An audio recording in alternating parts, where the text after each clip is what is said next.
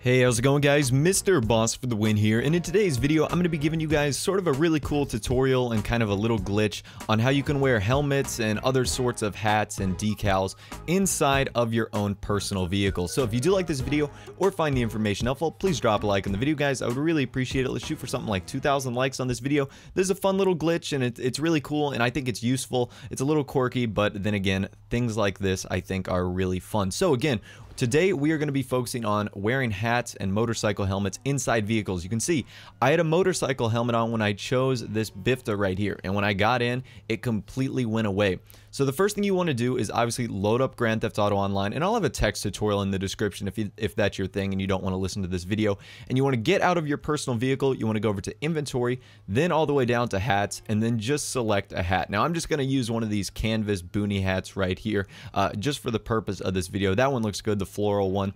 And now what you're going to do is actually get back into your own personal vehicle, and you can see that it disappears. Simeon, get off the screen. Yeah, you can see it disappears and it goes away like a normal hat would if you're in a car like this.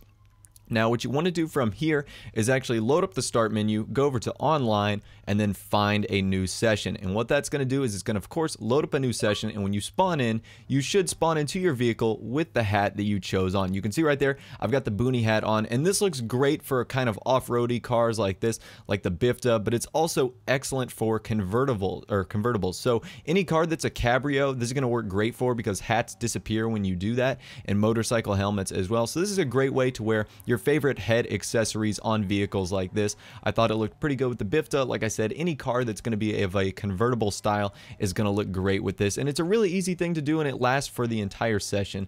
So it's really cool, and like I said, it's super easy. It doesn't take like turning off your Xbox or signing out or anything like that. You just get a new session after you do the things that I've showed you. So anyways, like I said, if you did enjoy the video or found the information helpful, please drop a like in the video, guys. I would really appreciate it, and be sure to subscribe to catch all my daily GTA 5 videos and other gaming content. Other than that, guys, like I said, thanks for watching, take care, and I'll see you guys in the next video.